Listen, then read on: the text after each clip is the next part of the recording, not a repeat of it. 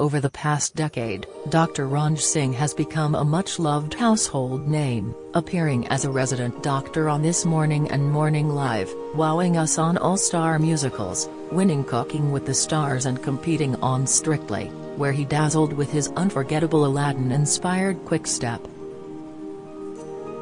But away from the sequins and camera crews, Dr. Ranj, as he's affectionately become known since first gracing our screens on CBB's show Get Well Soon, still works part-time as an NHS doctor. Talking to him, it's clear medicine remains a strong focus, despite the draw of showbiz. In fact, the importance of looking after our own health is a lesson he learned at a very young age, when both Ranj, now 43, and his younger brother Harmanderjeet, 42, developed asthma. I can still remember the panic of lying in bed when my breathing was bad, wondering whether I'd be able to catch my next breath, which was a really horrible experience, he says of his childhood in Medway, Kent. Thankfully my asthma was only ever mild, and I was lucky enough never to be hospitalized. In fact, the pair both believed they had grown out of the condition once they reached adulthood, having not been troubled by symptoms for years. But when COVID struck, the brothers received an unexpected wake-up call. At the start of the pandemic, Harmanderjeet, who works in financial services and still lives in Kent, came down with COVID and started struggling for breath. I wasn't with him, but by the time he got to his local medical centre he was too breathless to speak, says Ranj, who lives in London. And although he recognized that he was probably having an asthma attack, he didn't have an inhaler or a clue how serious it actually was.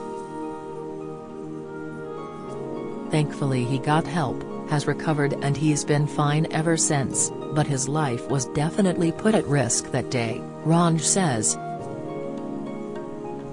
It was a reminder to me of how dangerous asthma can be. It's one of the reasons Ranj makes time to support leading lung charity Asthma Plus Lung UK. According to the charity's research, 1 in 6 adults don't realize asthma attacks can be fatal and yet 4 die from one every day. Additionally, 70% of those with asthma are not getting the basic care they are entitled to, such as a yearly asthma review, due to pressures on the NHS.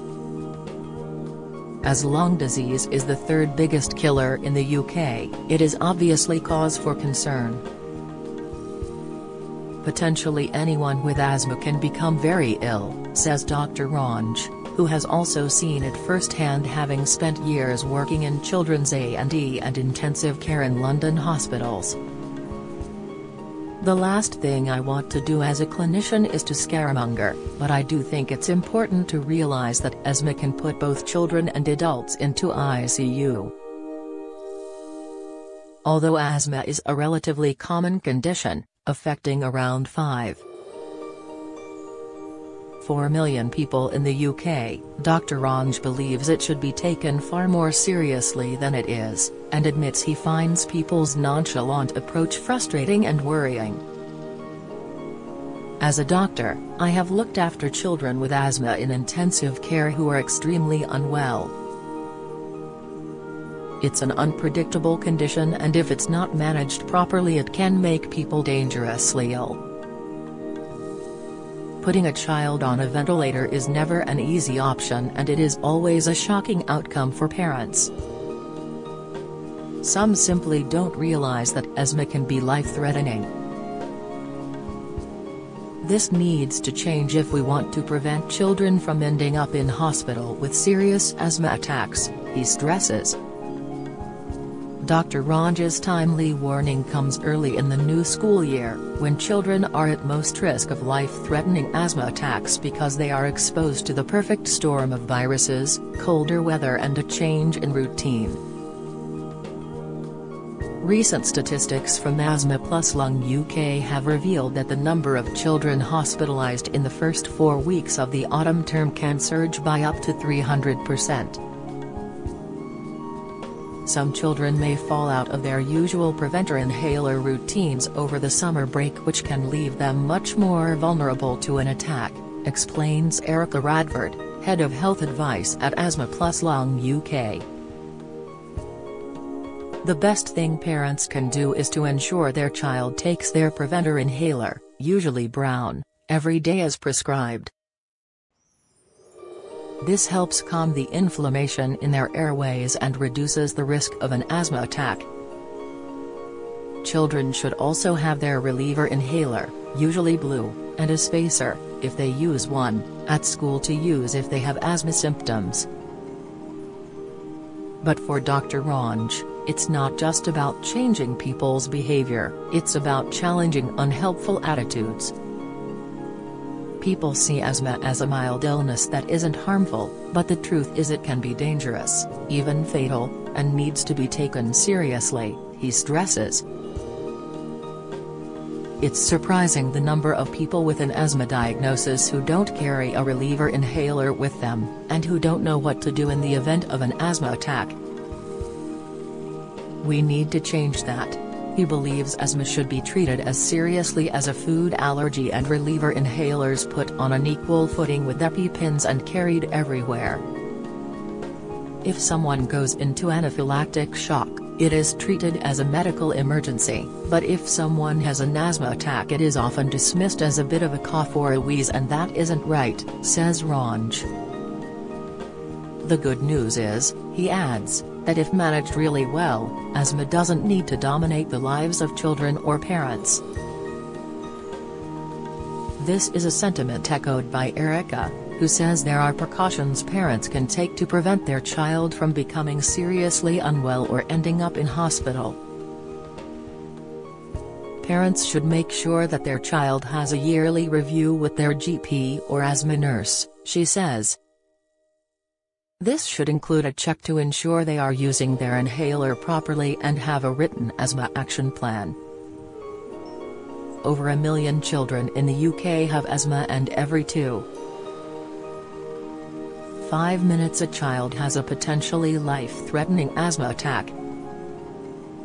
The warning signs that a child's asthma symptoms are getting worse include coughing and wheezing at night or early in the morning, breathlessness, complaining about chest or stomach pain, or needing their reliever inhaler, usually blue, 3 or more times a week. Older children present very much like adults and tend to cough and wheeze. Fortunately, they are usually able to express what they are feeling, explains Dr. Ranj. But if a younger child is struggling to breathe, amongst the usual signs parents need to look out for are fatigue, a reluctance to speak or play, and a tendency for them to pull in their chests when breathing, as they might not be able to articulate what is happening. By being vigilant, giving medication as prescribed, and knowing how to deal with an asthma attack, most parents should feel in control of their child's asthma, he adds. But it's still important to know when to get help and what to do in an emergency. Asthma Plus Lung UK is committed to transforming lung health by campaigning for breathlessness to be taken seriously, funding groundbreaking research, and providing advice and help to people with lung conditions. For more on asthma attacks, visit asthmaandlung.org.uk or call 0300 222 5800. Dr. Ranj's latest books, Brain Power, £9. 99, Ren and Druk, and Superpower Like Mine, £6. 99, Hotter, a picture book for younger children, are out now. Do you have a story to sell? Get in touch with us at webcelebs@mirror.co.uk or call us direct 0207 29 33 033.